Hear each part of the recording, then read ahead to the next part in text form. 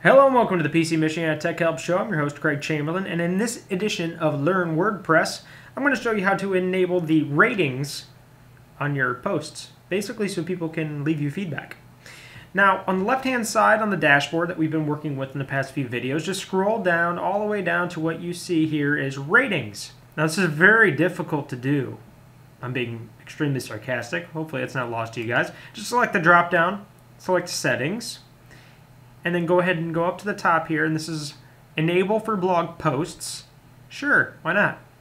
And we can also enable it for the front page, so it shows up on each blog post on the front page. So if you don't want the ratings to show up on the front page so people can't rate unless they're actually reading the full size of the blog, then just don't leave that one checked.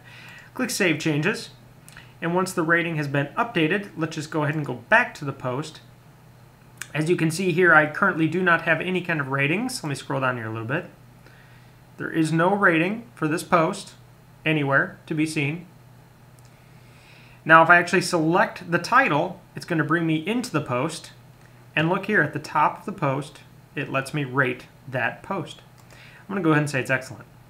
Now, it does register the IP address, so you can't just keep voting for yourself. So it registers each vote to an IP address. But that's all there is to this video. I just wanted to show you guys how to enable the ratings. This is in WordPress.org.